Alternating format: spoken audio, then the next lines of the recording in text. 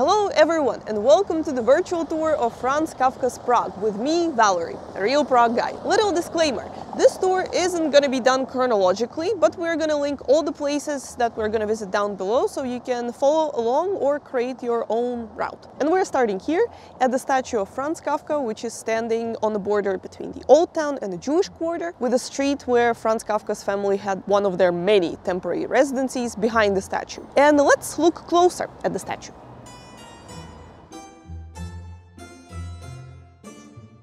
So as you can see, the statue is an empty suit with a person sitting on top of it, and you might recognize this person because this is Franz Kafka himself. This statue was installed in 2003 and created by very talented artist sculptor Jaroslav Rona, and he drew the inspiration for the statue from one of the first ever stories Franz Kafka wrote called Description of a Struggle. And in that story he talks about the man who jumped on his acquaintance's back and rode him like a horse. Quite a bizarre thing, I know, but you're probably used to these sudden plot twists if you are a reader of Franz Kafka's books. What I find bizarre about the statue is the feet of Franz Kafka, because look at how shiny they are, how golden. It's because many people touch his feet. It sounds weird, but there's no hidden meaning behind it, and we also don't know how to find out who came up with it. But if you're that person by any chance, please let us know in the comments, and we'll continue in the meantime because we have a lot to see today.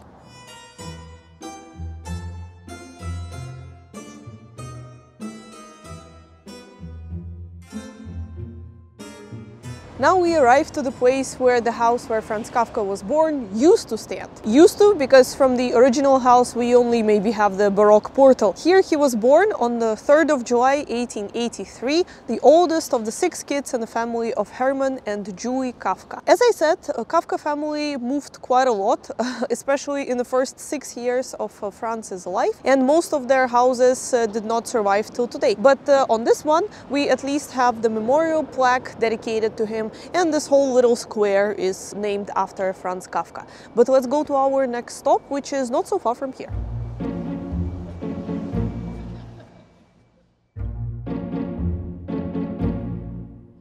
We haven't even walked 1 minute and we already arrived to the house at the minute. This is a very famous Renaissance house with a beautiful sgraffito on it, and probably the first proper home of Franz Kafka, because this is where his family settled down for 7 whole years, basically throughout his elementary school and secondary school. His father had a shop where he and his wife worked most days. In the evening they just preferred to chill and play cards, so they didn't pay attention to Franz Kafka much. His family relationships were very complicated, so we are not gonna get much into that in this video, but we will tell you this. His parents actually met not so far from here, in the house on the corner of Železná Street.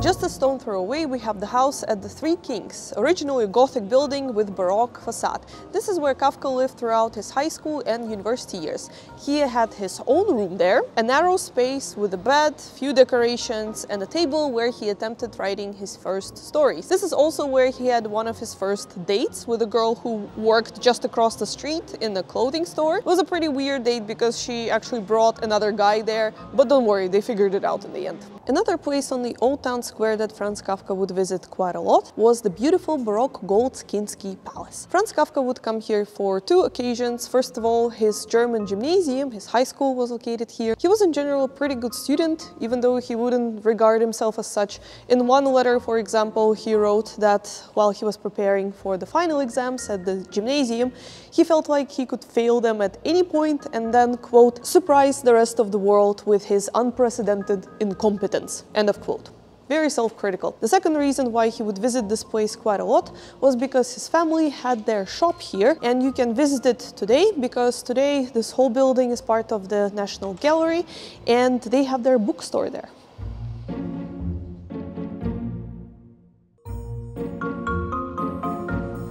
Ta-da! And you won't believe it, but there's another place on the Old Town Square where Franz Kafka used to live. It's the house on the corner of the Paris Street, And to be more specific, the apartment where he lived is gone now, because this house was damaged during Second World War, during the national uprising against Nazi Germany in 1945. So if you look at the historical picture, the top floor is gone now, but this is where the apartment used to be located. Once Franz Kafka was visited there by his teacher of Hebrew.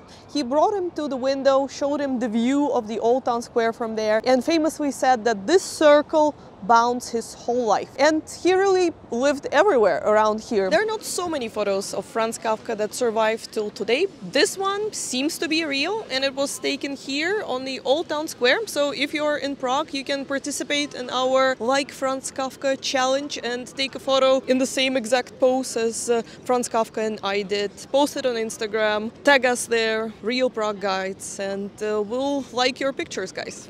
Now we are at the house at the Golden Pike. This was a temporary residence of Franz Kafka. He only lived here for a couple of years towards the end of his life. And it was not his most favorite place, because his apartment wasn't soundproof, so he could actually hear all the noise from the street and couldn't concentrate on writing. Luckily, he and his sister Otla rented a teeny tiny house up there in the Prague Castle at the Golden Lane. It's the house number 22, the blue one. You might know it because if you type to the search bar Franz Kafka house, that's actually the first one that comes up. But it was not a place where he would live all the time. He would just come here towards the end of the day, have a little writing session, and leave back home to here at like midnight or even early in the morning. It was very peaceful, very quiet. Back then it was not touristy at all. We arrived to the place of Franz Kafka's nightmares, his elementary school. His family insisted that every morning he's walked to the elementary school by their cook, who was a grumpy old lady that threatened Kafka that she would complain to his teacher about him misbehaving at home. In general, the school was pretty good. Their staff was pretty multicultural, Czech, German and Jewish, which actually was a reflection of Franz Kafka himself. We get that question quite a lot on tours. What was the nationality of Franz Kafka? It's pretty hard to explain, but I will try. Franz Kafka was born in Prague and lived here most of his life, so we could say that he was Czech. But his family was of Jewish heritage. They were Ashkenazi Jews, so they spoke Yiddish, which was highly influenced by German. And his father insisted that he received all of his formal education in German language, which was the vehicle of social mobility. Some people say, though, that Franz Kafka spoke German with Czech accent, which is weird because he wrote that he wasn't fluent in Czech, which I don't believe because he studied it for 8 years in high school. Ha! You see how complicated it was? I think you are more confused now than you were before. Now we're gonna visit the place where Franz Kafka spent a lot of his time, and believe it or not, it's not 5 minutes away from here. It's 6 minutes. Let's go.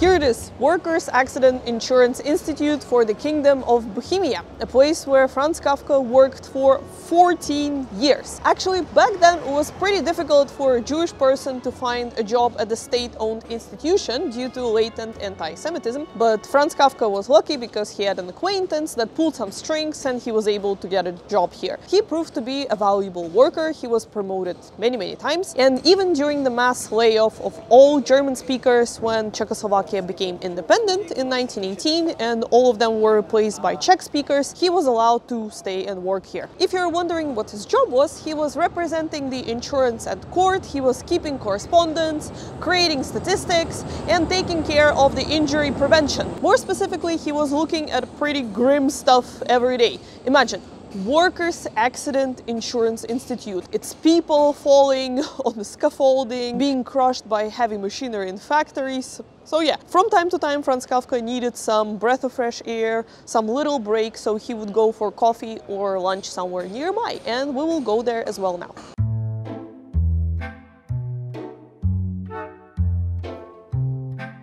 As a true Praguer, Franz Kafka spent a lot of his time in coffee places, which were many all around the Old Town and the New Town of Prague. He went to Café Louvre, for example, you might have heard of it before, and to this one, Café Arco. It is a lesser known one, so we thought we could visit it today and show it to you.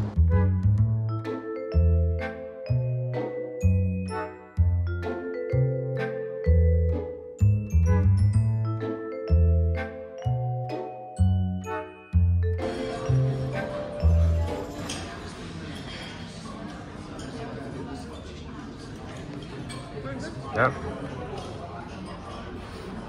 How was your pasta? It's super great. It's so great I can't even describe how great it is.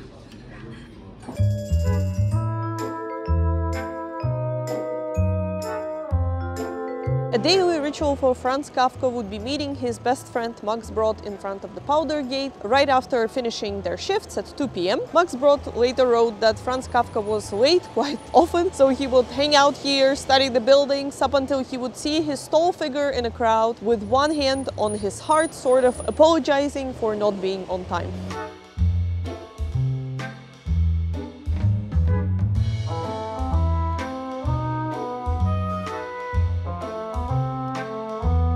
Short stop here, we're in front of the civil court where Franz Kafka spent 6 months of his life working as a clerk as part of his compulsory legally practice. And we actually haven't mentioned it yet, but he studied to be a lawyer. He studied in a law school in nowadays Charles University, which is very conveniently located on the opposite side of the square. So let's go check it out. Here we are in front of the Charles University, one of the oldest universities in Europe, founded in 14th century by King Charles IV. At the time of Franz Kafka's life, though, this university was split into German and Czech parts. So, as you might remember, Franz Kafka preferred German language, so when he would come here for lectures, he would not actually enter through the main entrance here, because that's where the Czech students would go. He would go around the corner.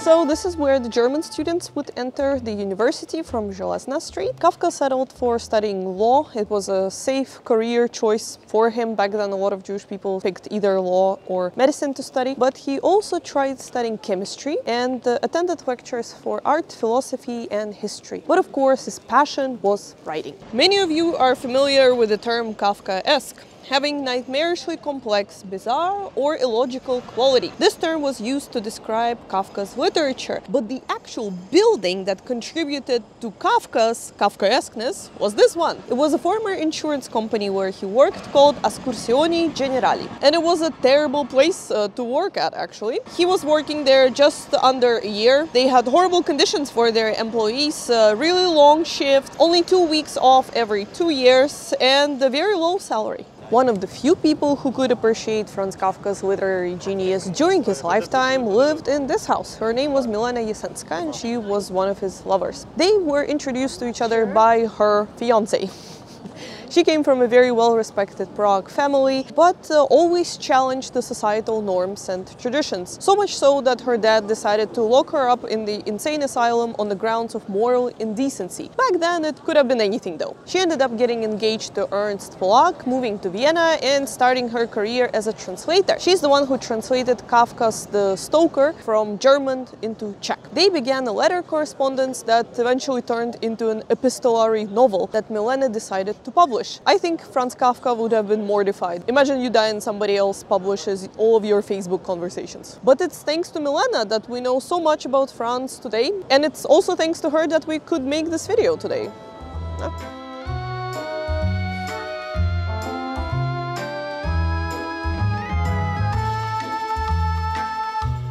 And we arrived to the second statue of Franz Kafka, or to be precise, to the statue of his head, because it's a rotating head of Franz Kafka. It was created by David Černý. It's a kinetic statue. It has 42 layers that rotate every first quarter of an hour. And I think if Franz Kafka would find out that there is a statue like that dedicated to him in Prague, he would be blown away. As you could probably tell from our today's video, Franz Kafka really spent a big chunk of his life only on this side of the river. There are a few places that are connected to him outside of the Old Town and the New Town, like the Golden Lane, that you can also visit, but we really try to focus on the most important ones in this area. Thank you guys for watching. If you enjoyed this video, please leave us a like and comment if you have any questions about Franz Kafka or about your future trip to Prague. And if you're a company that is about to steal this tour from us, at least give us some credit. Most likely you will not. Alright guys, see you in our next video. Bye!